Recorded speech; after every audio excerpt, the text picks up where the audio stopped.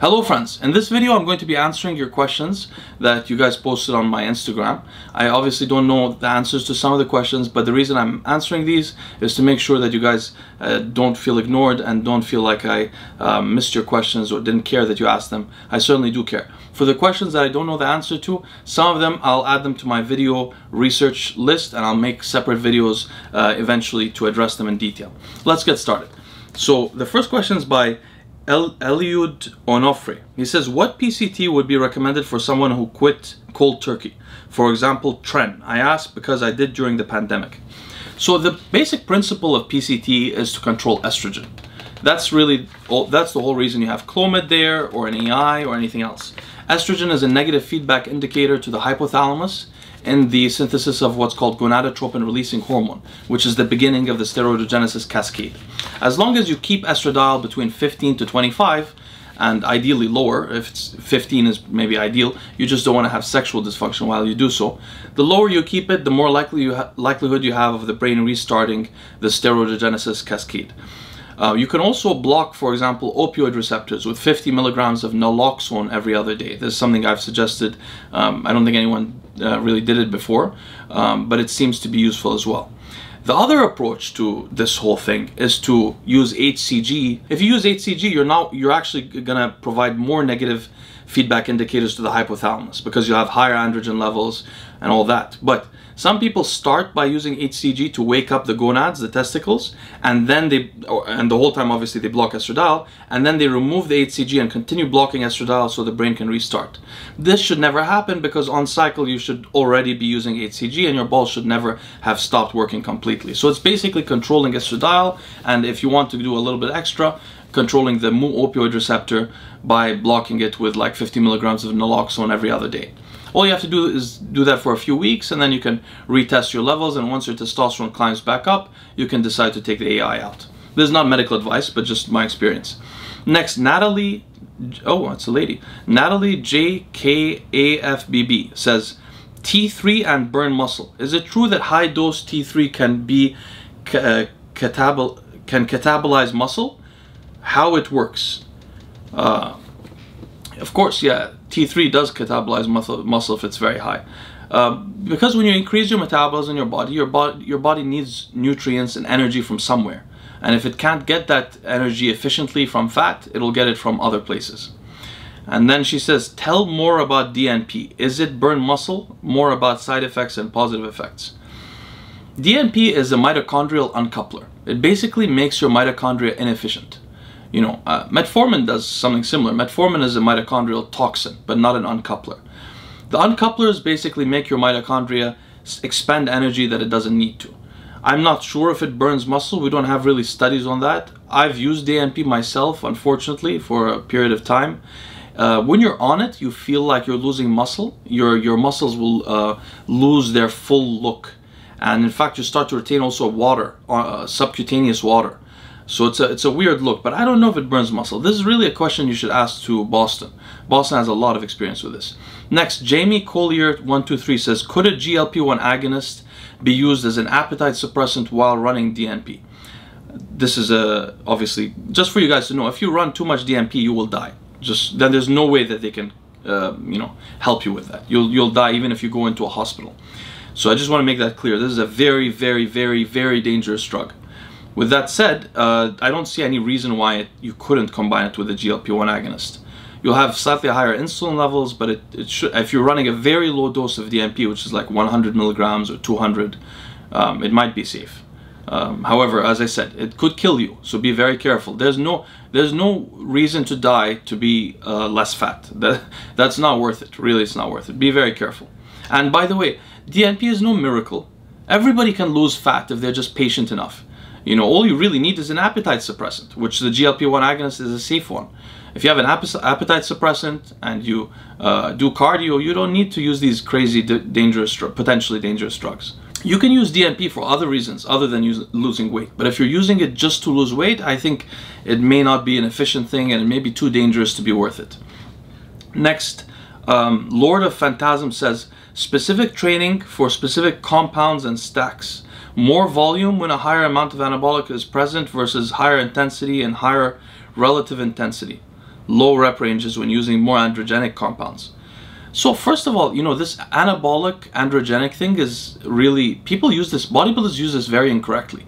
They use these terms sort of the way they use the term symmetry when they actually mean proportion. They don't mean symmetry. Symmetry, you know, anyway, they do the same thing here. All derivatives of testosterone are androgens. That's what they are. They are androgens. And those androgens happen to be anabolic. Anabolic means they're trophic to muscle. Trophic means they grow muscle. So that's not I don't, you know, it's not a good dichotomy saying that there's some are androgens and some are anabolics. Also, which do you think is more appropriate for specific phases? Off-season? Yeah, so the question is again about androgens versus anabolics. I don't even know what you mean by that, honestly. Some bodybuilders will say that Primo is an androgen and Mastron is an androgen. Well, Primo will cause you to gain muscle, Mastron won't. So they're both androgens that are a little bit anabolic. One is more anabolic than the other one. So I think this question is like, I don't really understand how you'll separate the androgens as being anabolic or not anabolic. And again, I don't know anything about hypertrophy. I've never trained for it. So I would not be the right person to ask, to be honest. Next, Ben, but thank you for your question though. I don't mean to be disrespectful. I just mean I don't really know. I'm not a hypertrophy guy. I've never even studied it, never even read about it, and never tried it myself very much except for very short time periods in my life. When I was young, I hated the idea of looking stronger than you are. I always wanted to be stronger than I looked.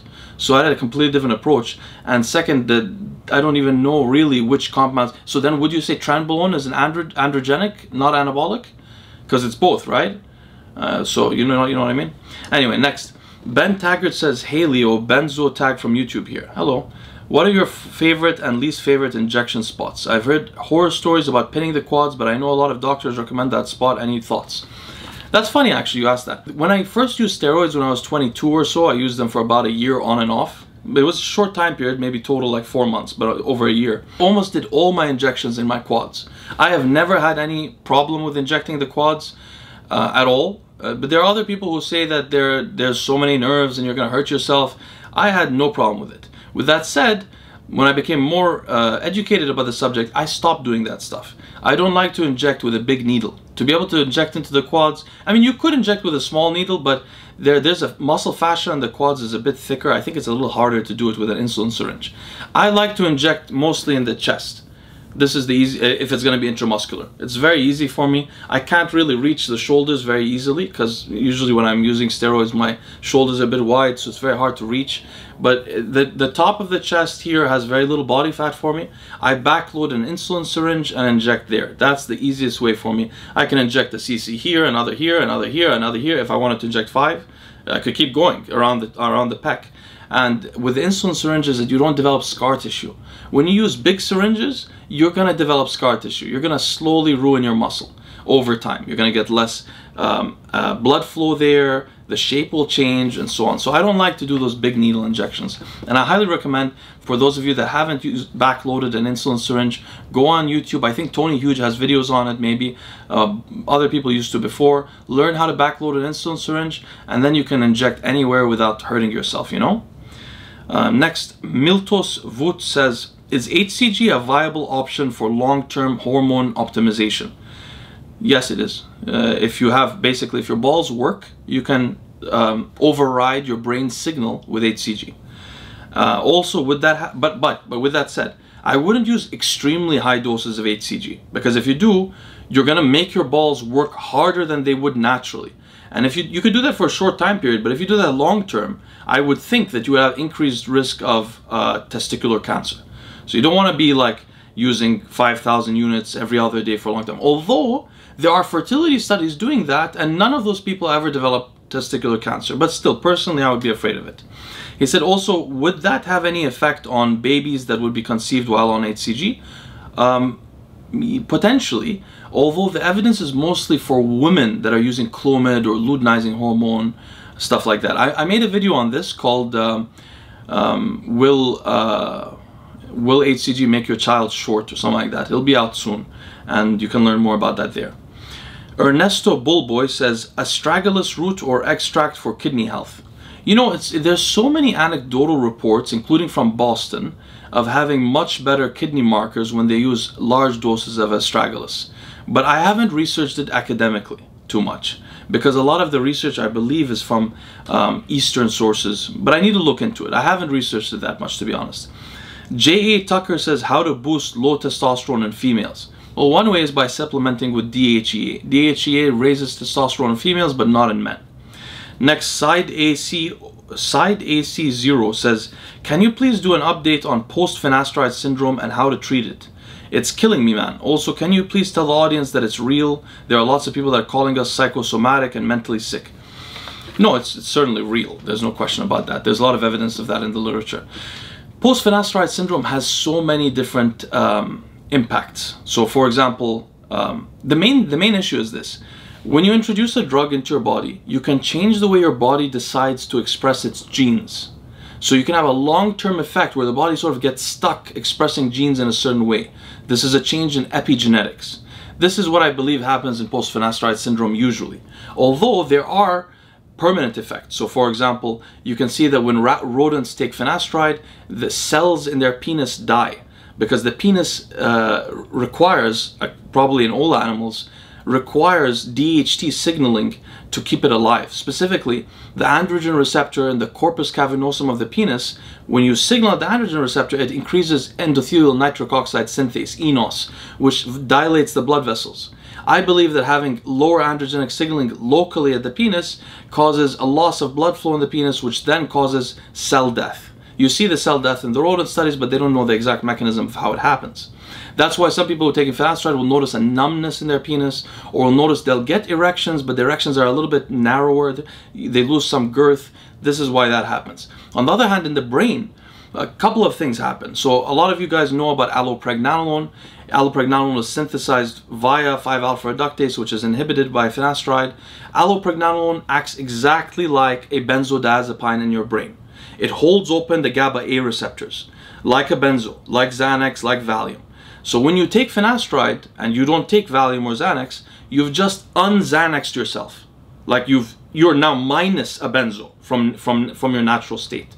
So what will happen when you have less GABA signaling, those GABA A receptors are less active, you'll have a bit of too much excitatory activity in the brain. So you'll get oxidative stress because it's not being inhibited. This could cause brain fog. It can also cause like sensitivity to noise, to light, because of too much excitatory activity. This will cause neuroinflammation in the long term. You could test this by testing your interleukin 8. That's one cytokine from the immune system that is often specific to the nervous system and elevated when you have neuroinflammation. But the other side of it is that you have less androgens in your brain, and that causes usually less dopamine and noradrenaline signaling. So you might have excess glutamate activity, too little inhibitory activity. You can end up with anxiety and with a lot of other things. I've seen a lot of people have luck with using Wellbutrin concurrently with the finasteride. I'm not talking about recovery. Recovery may require, it's hard to recover, you know, you have to change your epigenetics. So maybe increasing neuroplasticity, using HDAC inhibitors, things like that may help you recover in the long term. But while on finasteride, if you want to inhibit the side effects, one of the ways to do it is by using Wellbutrin. A lot of people had great success with that, using it like 6 days a week, 5 days a week in the mornings, maybe dosing it twice, once in the morning, once and around noontime. And the second thing people have had great luck with is sodium valproate, but titrating very slowly. 250 milligrams extended release Depakote, which you can find at like clearskypharmacy.biz. 250 milligrams twice a day, 12 hours apart, and only raising the dose when you have absolutely no GI effects or stomach discomfort or anything like that. A lot of people have had success with these two inhibiting a lot of the symptoms other than the sexual symptoms. The sexual symptoms are a little bit more difficult to get around while you're on it, but sometimes HCG can do that quite well. But there are other options also. But yes, it's certainly a real syndrome, and it's interesting how similar it is to post-Accutane syndrome. Next, James U8 says hair loss prevention. What compounds to avoid? This is something you should check out with Derek. I'm not, although I obviously have lost some hair over the years, I'm not really that prone to hair loss, so I can't really tell. There are people like Victor Black who lie about compounds, who also are not very prone to hair loss and just don't know what they're talking about. They say things like Mastron is hair safe. It's not. If you know anybody that is very prone to hair loss, they'll tell you it's not, like Derek will. So I would go to Derek's channel to learn about this. What helps to grow back hair inhibiting androgen signaling at the scalp. You can use something like RU or FINASTERIDE or dutasteride. If you've lost the hair very recently, it can regrow from that. And otherwise, minoxidil can increase the density of hair as well. So those are a couple of things to think about. Renato Molinat says, thanks for your work, Leo. I'm a big fan of the channel. Well, thank you so much, Renato. He says, any thoughts on how to reverse or slow down polycystic kidney disease? This genetic disease was found to respond positively to ketogenic diets and fasting, showing to be so effective that some individuals have shown to reverse the condition and improve in some markers of the disease, like improvements on GFR and total kidney volume.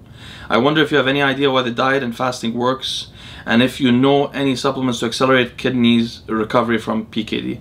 I don't know anything about polycystic kidney disease, but with that said, I would think that there is some obvious assumptions we can make.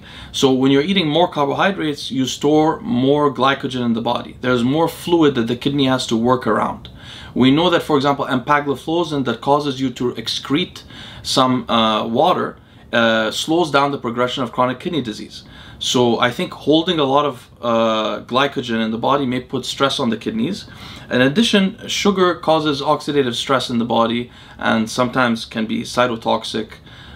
So maybe that's the reason. But I don't know much about this, brother. Really, I would suggest you go to my how-to research video and then look into it yourself on scholar.google.com. You can sometimes learn a lot of things that your doctors don't know about. Next, Steffi says, hey Leo, if I wanted to supplement T4 because of prolonged HCG uses, how much should I take per day and when? Thanks. So you should take it in the, this is not this is not medical advice, but you should take it in the morning so that you have more in your system in the morning than at nighttime.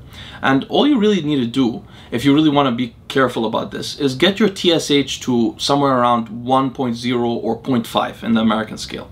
To do that, you can just start with a dose of like 50 micrograms of T4, levothyroxine, in the morning, and then test your blood work, and you'll see what your TSH is at. Then you may have to increase it, you probably will, to 100 micrograms, maybe 150, maybe 200, until you get it low. When you get it low, you know that you have less of a signal to grow the thyroid, to get thyroid cancer, and HCG is doing some stuff that you can't account for. So something between 0.5 to 1 may be safe, I think.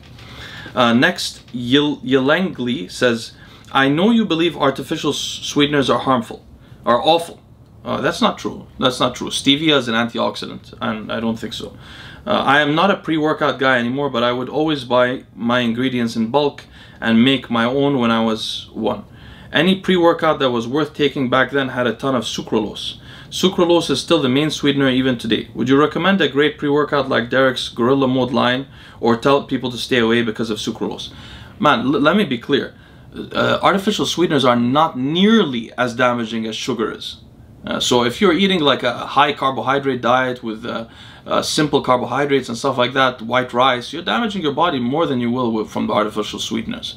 And in particular, if you're eating something like with fructose, you're going to damage your body more. I don't demonize artificial sweeteners. I think you're getting the wrong impression. They're certainly unhealthy compared to not taking them, except for stevia maybe, but they're far more healthy than sugar. So, you know, it's not, I'm not like... the people who get obsessed with artificial sweeteners don't really understand how damaging sugar is to the brain and to the body. Next, Dan Thompson, Canada says, Leo, what are your thoughts on R-modafinil / Novigil or modafinil / Provigil? Modafinil is basically modafinil is a less dopaminergic drug than Ritalin, which is a less dopaminergic drug than amphetamine. Modafinil is barely dopaminergic. It causes increases in noradrenaline signaling, which seem to be responsible for the increased wakefulness. Those drugs, I think, are only useful for people that are narcoleptics or lazy. One of those two things. Either people that have issues staying awake, or they're just lazy. If you have a concentration issue, you really want to work around dopamine, unless you're a person that gets easily addicted to drugs. One of the worst things about modafinil, I'm not sure if this is the case for our modafinil, is its long half-life. Modafinil will harm your sleep no matter what you do. So I find it to be like a poor man's version of Ritalin. It's really crap, and I think of Ritalin as a poor man's version of amphetamine. It's not a great drug at all. Most people are into it just because they've never really experienced better drugs. But I'm not sure, maybe R-modafinil has a shorter half-life and you need to be awake. That's the reason someone would take it. Sort of like caffeine, you know. Next, Graciano Gabriel says, amazing. Leo, I read that, for example, Winstrol produces more collagen, but on a different way than that is more stiff. What can cause? Oh, bro, you gotta do, maybe you're doing Google Translate, but this is hard to understand. They compare to big tree that is easier to break than a thinner bamboo. Okay, I can't read all this thing, but I see this guy is saying that one of the androgenic steroids increases collagen synthesis in a particular way. I would ignore those studies. First of all, when you think about collagen synthesis, it doesn't mean the collagen is being put in your joints. In adulthood, most of the collagen that you're using, I mean, not most of it, but a lot of the, you're using more collagen to develop scar tissue than you are to rejuvenate your joints or something like that. So if you increase collagen synthesis with a drug, you're probably increasing scar tissue deposition in your heart, in your liver, wherever, you know? So that's one thing. And second of all, those studies on collagen synthesis were really old and they're not well-performed studies, like the ones on Anavar in particular. On the other hand, Winstrol, I know you're not talking about this, but the worst thing about Winstrol really is its effect acutely on joints. It seems to weaken them somehow, drying the body out, making people much more susceptible to injury.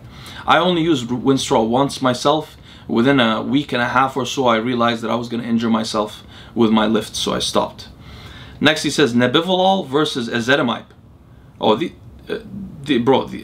telmisartan to reduce resting heartbeat. Bro, you're very off. Ezetimibe is has nothing to do with heart rate. Ezetimibe it inhibits your ability to digest cholesterol and to pull cholesterol from bile fluid. It's a completely different medication.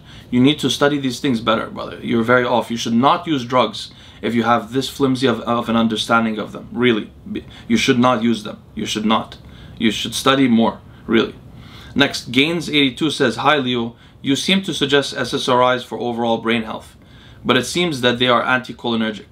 No, I don't suggest SSRIs for everybody. I suggest SSRIs for people that want to limit the incidence of dementia and maybe retain more of their brain as they age. But I don't think everybody should be on them. Not at all. Many people have issues with it. And also I also maybe suggest it for people that have anxiety or depression. I don't know where you get this idea that they are anticholinergic. I'm not quite sure. He says, whereas nootropics like alpha-GPC seem to work by boosting acetylcholine. No, alpha-GPC causes you to release reserved choline in your body that then passes the blood-brain barrier and goes into your brain. He said, so would taking an SSRI cancel the effects of nootropic supplements? No. The main thing that SSRIs do is not anticholinergic, but anti-dopaminergic. The more serotonin you have, the more you're inhibited from dopaminergic activity, but also the more neurogenesis you have, the less you can feel dopaminergic activity. So for example, if you were taking 5 milligrams of Adderall and it was working for you, if you got on an SSRI and went to a high dose in 6 months, that 5 milligrams of Adderall would start to feel like 1 milligram or 2 milligrams. So that's one of the major problems. About the cholinergic system, you should look into donepezil, D-O-N-E-P-E-Z-I-L. That's an interesting drug. Next, Jared Vosen says, what are the top 3 neurology, neuroscience books you would suggest for novices on the topic? As I said in the How to Research video, people in this field do not communicate through books. They communicate through papers. What I would do if I were you is read review papers on the subject, not look at books. If you look at books, you'll be outdated and you'll be discussing things in really colloquial terms. And to be honest, I have never read a book on neuroscience myself, ever.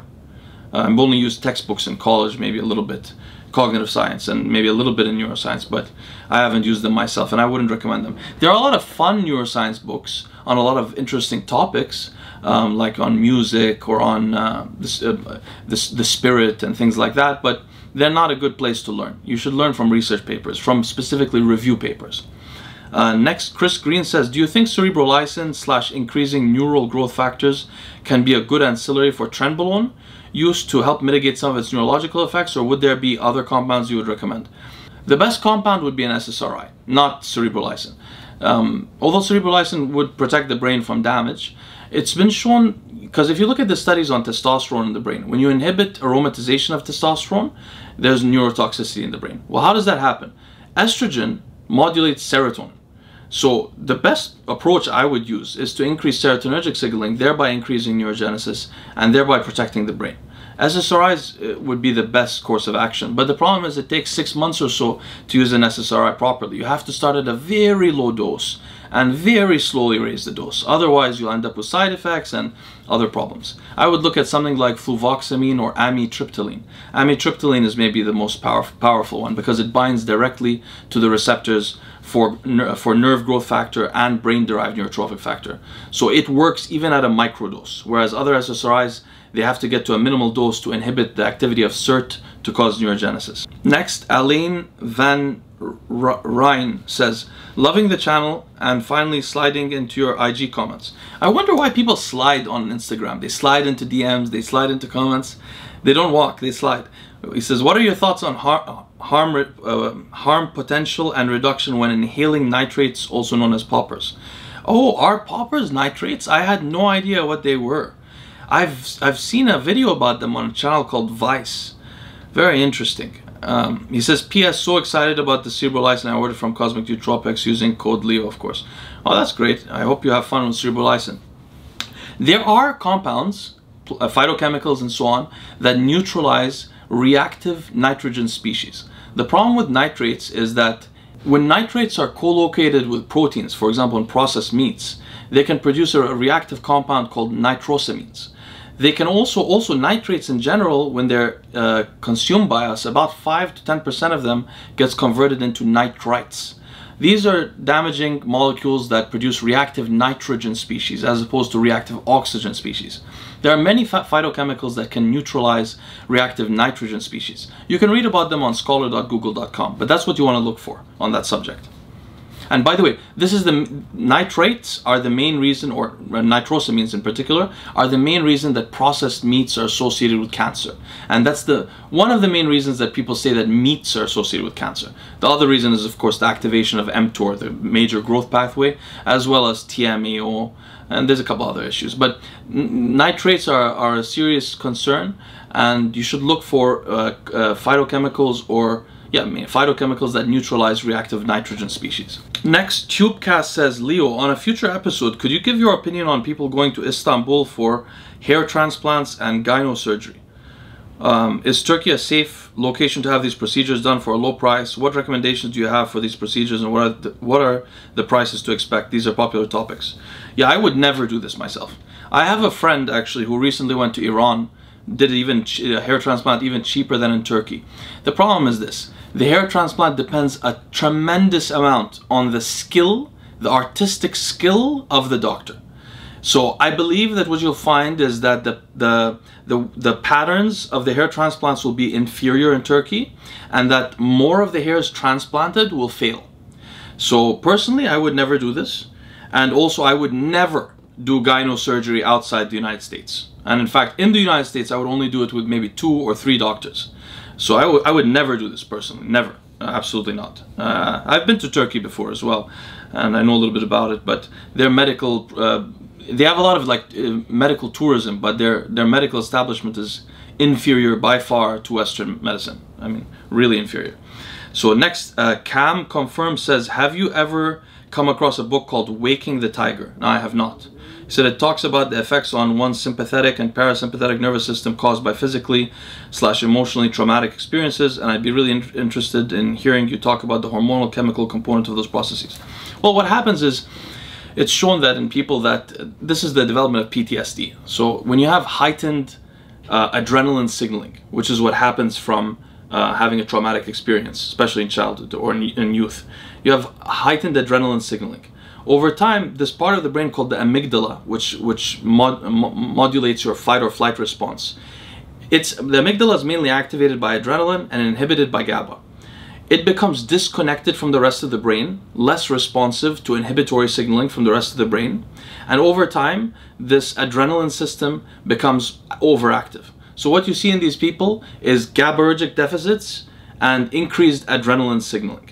And this over time produces PTSD. So that's what happens basically. There's a lot of research on this subject. I would recommend you don't read books on this. They're inferior. Go and read the papers, because all the guy writing the book is doing is he's reading the paper and trying to make it simpler for you and adding a bunch of, probably, I don't know this book, but adding a bunch of useless text in between. You can just read the papers directly to get a better understanding. Don't let papers intimidate you, you know? Even if you find like the vocabulary a little bit weird initially, if you keep trying, you'll understand the papers. You don't need to have these people, like these middlemen giving you information. Like, I'm sort of a middleman, but this is a little bit different because my channel has a lot of random topics and stuff like that. But you don't need a middleman, really. You can do it yourself. Next, Serious Muscle with a C, which is a cool name. He says, I just watched your video. What's the dosage for acute use of memantine? Usually it's around 10 milligrams. He said, I have used it before, but it's always after slowly building up to a higher dose. I love the channel. I ordered cerebrolysin. Yeah, you don't really have to start at much of a lower dose with memantine. It doesn't have many side effects. Donepezil, for example, you do, but not so much with memantine. He said, I ordered cerebrolysin based on your video. I will comment on my results at 10 milliliter per week. I'm excited to hear your comment. And note that you'll have different results over time, so you should update your comment as well. Gods with a Z. Oh, another question from him. He said, how often should adults and teens fast? So the current thinking, according to at least Valter Longo, who's the world's best resource on this subject, he says that adults should fast according to how much damage they do to their bodies. He says some people maybe fast every month for 5 days, others every quarter for 5 days, others every 6 months for 5 days, and others maybe once a year for 5 days. I was, as you guys know, fasting for 5 days every month. I haven't done that for a few months. And I probably won't do it quite yet because I gained a little bit of muscle now and I want that muscle to solidify before I do my fast. But I'm going to continue doing it once a month also myself. But as for teens, the leading scholars on the subject believe that even high protein consumption in childhood and in adolescence can cause people to age faster. But at the same time, if you don't have that high protein consumption and high IGF-1 levels, which fasting will inhibit, the child won't grow to their full potential in height. It's been shown that the increased height in Europeans over the last century is mainly due to increased protein consumption.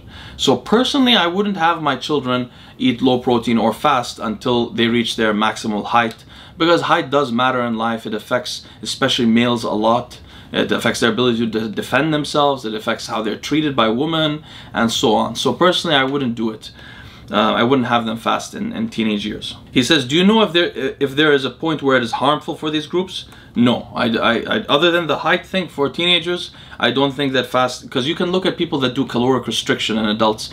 Although there is some evidence, there's one person who was doing caloric restriction, forgot his name, a guy from UCLA, who ended up with an interesting disease, probably from the stress of having too little nutrients for too long. But it's rare to find people like that. I think that normally people can get away with fasting 5 days a month quite easily. Next, Martin Stratsma says, what's up? What is your opinion on e-readers? I think he's talking about the iPad and things like that, the Amazon one. I don't like those things. The more you physically can engage with what you're reading, the more you remember.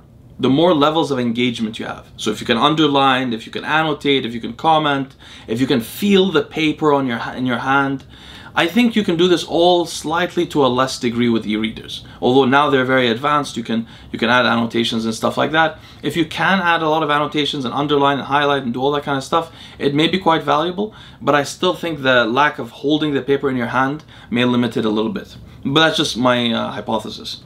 Plus, to be honest, I bought so many books now that I can't give up on them. I have a very large library, not just here, but in Dubai as well. So I like to keep my books, enjoy them. And the nice thing is I can always go to those books and I can see all my notes in it and see what I thought years ago and so on. I don't trust the e-readers. They change the product model. You might switch the companies eventually, you know what I mean? Anyway, next, Wolf Mike says, opinions on fasting for fat loss and its effect on muscle loss and metabolism. I've talked about this so many times, and Wolf, you've been following the channel for a long time. You know that short fasts don't cause muscle loss. They just don't. They really don't. What the problem may be, though, is if you fast for 5 days, say every month, then you have about 2 weeks or a week and a half of low IGF signaling. That can limit your ability to grow muscle in the long term. But losing muscle during the fast, it doesn't really happen that much. You lose less muscle during a fast, I believe, irrespective of what the studies show, than having a caloric restriction over time. Okay, we have 5 questions left. Almost finished. This is not question 61.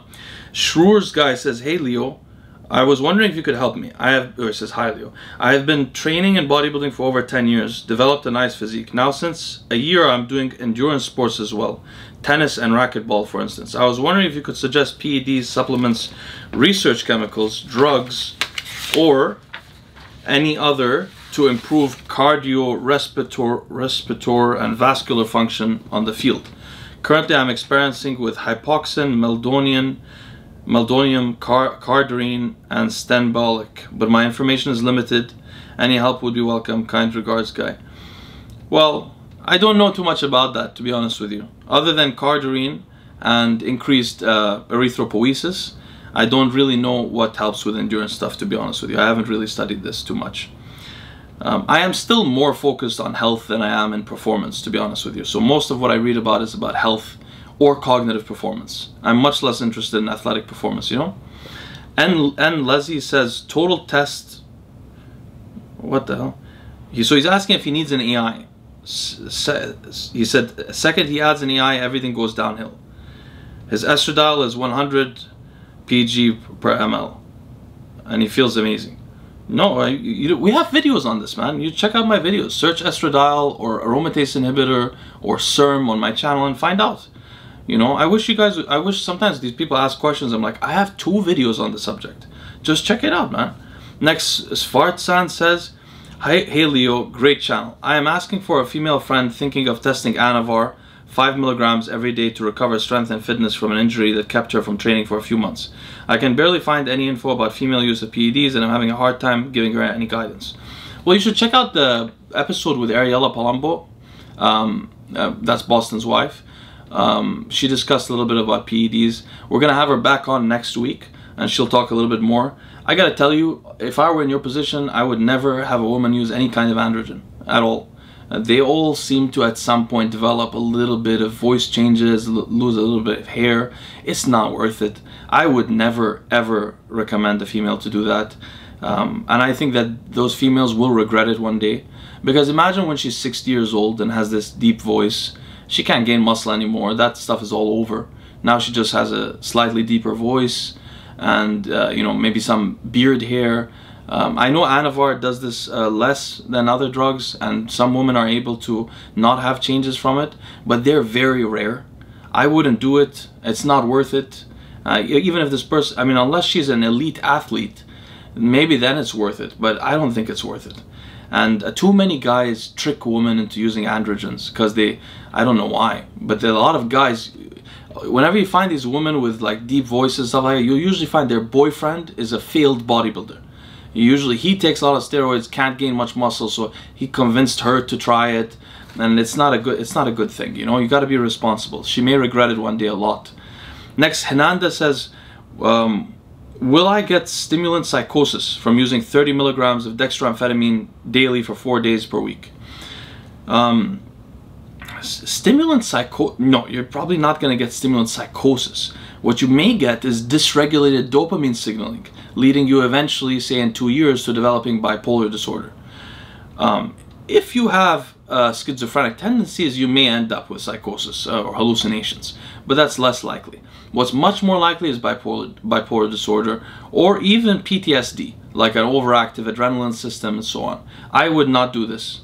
I would not use 30 milligrams. If you're using 30 milligrams, it doesn't matter about your metabolism. That's too high of a dose. You've probably developed a tolerance because of what you've been doing. What I would do is take a month off and then try back again with 5 milligrams and see how that works for you. Maybe up to 10 milligrams maximum, you know. Next, Cody Wood says, coming off tren but still on TRT at 250 milligrams every 10 days. How to get sex drive back quicker? Well, you know, the reason you have lower sex drive could be because of a couple of reasons. One is tren potently inhibits steroidogenesis in the body. When you inject testosterone, it doesn't work as well for your sex drive as when you produce your own testosterone. So tren may be lowering the amount of testosterone you're producing yourself. And second, you have less total androgen signaling. You can get desensitized from that androgen signaling. The quickest way to do this is to produce your own testosterone, but it's not going to solve the problem completely because you're still going to have less total androgen levels. But producing your own testosterone was much more effective. So you can use HCG and recombinant FSH. Keep in mind, FSH itself massively increases sex drive. I don't mention FSH for no reason. I know it's expensive, but it's massively increases sex drive. So I've talked about this many times on the channel, using something like 1,000 units of HCG to 2,500 units of HCG every other day with 25 to 75 units of FSH. That'll do that. You'll have a much higher sex drive as long as you can keep estradiol below 25, between 15 to 25, something like that. Wow, I got through the 65 questions. Thank you guys so much for bearing with me. Sorry I didn't know the answer to all the questions, but I just wanted to address them so nobody feels like they're being ignored. Anyway, thank you again for bearing with me, and I'll see you next time.